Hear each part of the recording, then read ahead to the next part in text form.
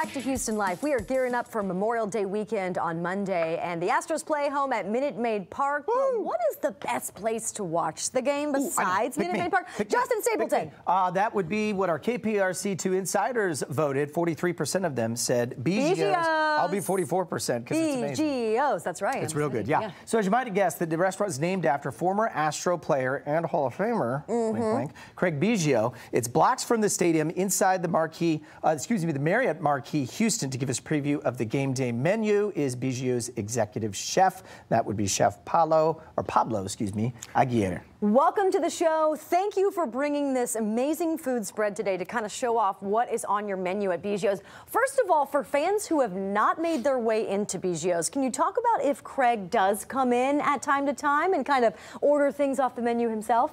Yes, actually, yes. He usually stopped by during the postseason, during the season, when Astros was playing, just to say hi to people, greet and meet people. He's very friendly. He's always been so nice to fans. Anytime you've ever. He's good, great guy. He's very nice. Yeah. We enjoy whenever he comes by. Usually when the restaurant is full, the two-story, the restaurant is full. So it's great to see him every time that he comes by. It's so wonderful. Does he come in sometimes as Gordon Ramsay? Does he go, it's raw, it's raw? So it's funny because actually a lot of recipes that we have come from his family. Like the onion dip we're going to try later. That's his recipe. That's his family recipes. We're trying to incorporate the more that we can. That's so wonderful. Chef, it smells so amazing in here. You've brought just a couple of things off the menu. Justin, you said you've taken your family there before. I have, yeah, it's great. I have yet to be in the restaurant. So what are we gonna see here today? What do you have brought for us? So we have several dishes. You are going to make two. Me? Yeah, both of you are going to make one each. You're going to be doing the tacos, brisket tacos. Okay. Famous. I can tell you, we go through around 30 brisket a day. Oh, wow. Yes. A day? Whole brisket a day. Holy yeah, so the smokers don't stop. Customers know better. So we smoke it actually 16 hours every day inside the kitchen. We have a huge smoker. Can you imagine that? I can. Yeah. Holy moly. And we have a vegetarian option. It's called drunken mushrooms. So we love to partnership with some local breweries. We have around 25 in the walking distance from the marquee. It's great. So we have to partnership. So that's why we create the drunken mushrooms. So we pretty much braise the mushrooms in the beer. Then we incorporate some poblano peppers and caramelized onions, and we do the jalapeno cheese on it. So we do like a grilled cheese sandwich. So this is a good adult version. I love it. First of all, this is a lot bigger than the bread that I use at home. I was going to say look at the size of that bread. That is a chef-sized piece of bread right there. Right? Hey, it's Texas size. That right? Texas size. Yeah, there we go. So I'm going to take two of the pieces of cheese and put them on each slice of bread, right, Chef? Yes. So now what kind of mushrooms are these, Chef, if folks are interested? Those are baby bella mushrooms. Okay. Baby bella. So it's a little bit more meaty than regular butter mushrooms or white mushrooms. So those are easier to cook with, or they get more of the flavor that you're cooking with? They get more of the flavor because they're more meaty. They don't shrink that much. Okay. So it's a really good option. And what kind of cheese is this? That's a Gouda jalapeno. Oh, my Smells really Gouda. good. Okay, so you've already cooked the drunken mushrooms, and what else is in there? Is it just grilled onions and jalapenos? And the poblano. There's no jalapeno. The jalapenos come from the cheese. I gotcha. Yes. Okay, so we're going to take this and we're going to put it right there, right? Yes, correct. That's going to be your job. Okay, that's my job. All right. Okay. Get at it. It smells so good. I know time after time we try to convey the smells of some of the things that we're cooking in here, but this smells so amazing. It's almost like you could go to Biggio's and get it. It's almost like you could go get it and smell it. Okay. Yeah. Just all of this right here? All of this. This is like a Go for it. While you're doing that, Lauren, I always wanted to, so for folks that are watching us now, if you're new to Houston, you're new to Texas, like as you know I was many years ago, I cannot stress enough how much flavor there is in the poblanos and jalapenos and whatnot, because, you know, if you're not a Texas person, if you're from the Midwest like me, you always think peppers and you think, oh, well, it's hot. Right, of Poblano's course. Jalapeno's hot. But I didn't realize until I moved here how much taste there is with everything, Chef. Exactly. And the way that we prepare, we fire roast it, then we remove the skin, and now we're going to be able to use it. So you get all the flavor, the smokiness, and everything comes out right away when you grill it. The seeds are where the heat comes from, Yes, that's right? what I figured out. I found that out by accident. Whoops. That's right. Okay, so I have closed the grilled cheese right here, and we're just going to cook this. Is this how it goes? Yeah, so of course, you know, kitchen, French, butter. Butter. When in doubt, butter it out. Butter. So we're going to put this little guy right here. That's not a little guy. That's a big guy. That's a Texas size. all right. Size guy. Sandwich and a half. So we're going to put in there. We're going to leave it. Okay. We're going to forget about it. Oh, look, and one slip. Oh, how convenient. Why don't you just clean that up right there? Right there. Now we're gonna go to our next one. All right, Justin, come on over. That's your ready. turn, Okay. right? This is part of being a chef. You got to try the food, right, chef? Oh yes. Okay. Okay, so now we're making your famous brisket tacos, right? Yes. Okay, so you said we have warm. Now, question, and I know this sometimes is just a preference for a restaurant or a chef. Do you prefer corn or flour tortilla?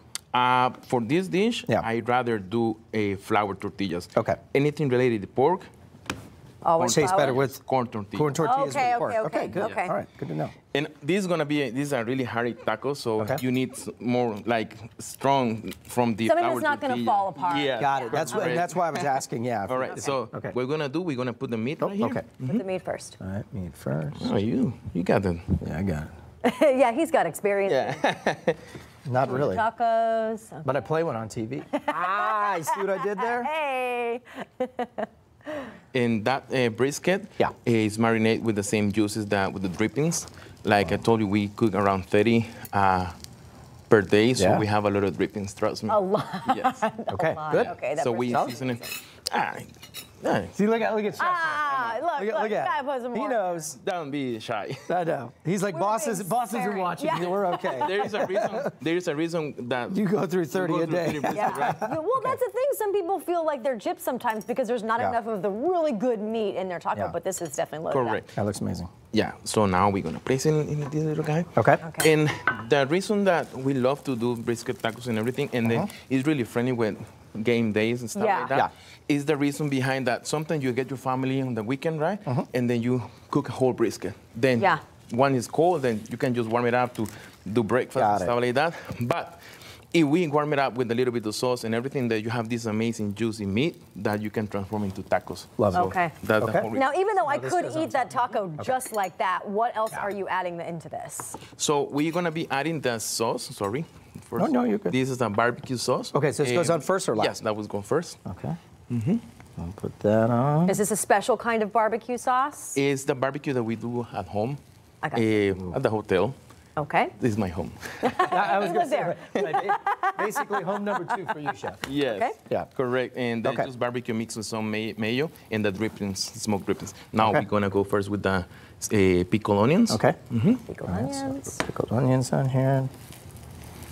Now, Chef, you also have some of the other offerings that you have at the restaurant on display for us. The Dirty Dog, this is ginormous. This is what we're looking at right I didn't here. even see But I that. also want to look at the Biggio melt right there with the huge cut pickles that you have with the chips. And then what's on the very end? Where's Something with that? mac and cheese I can see. So yes, again, part of the thing, you save some of the trimmings from the brisket, and then you do an amazing mac and cheese for your family on that weekday, on the weekend, whenever Love it. you're watching. Is there also a dessert on the end too? So Right we there? have the out of the bowl cheesecake. Oh, so it's that's like a little a baseball shape. Very So we cute. just decorate the same thing. And this is the brisket mac and cheese. Yes. So we have the burnt ends. Then we have the Biggio melt. Biggio melt. Which is Yeah, Biggio that melt is the sounds- brisket that sounds with again With the cheese, cheese. pickled onions. Oh my goodness. They have the small. hot Jess, dog. how's it going? I'm doing good. How am I doing, Chef? Am I hired?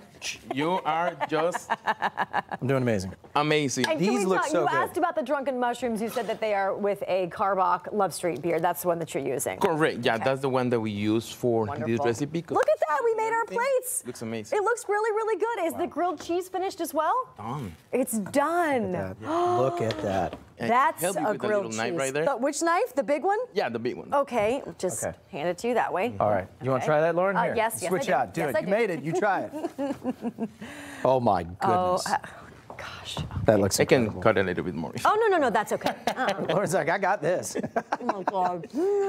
Oh my God. Okay. That's out of the park. How about I'll take this? Why don't you do that? Okay. Chef, Hey, thank don't you remember. so much. Yeah, coming up this week, as you said, Stroh's in town. You guys are open. You're ready to rock and roll. We are fully staffed. We are doing just waiting for the people to show up. I love it, Chef. I'm there. Thank I'm you so very there. much. Okay. I appreciate Absolutely. that. Thank you. You take care of that, Lauren. All right, hey, coming up after the break, a look at what's coming up next week on Houston Life. I'll take care of this too. Okay, yeah.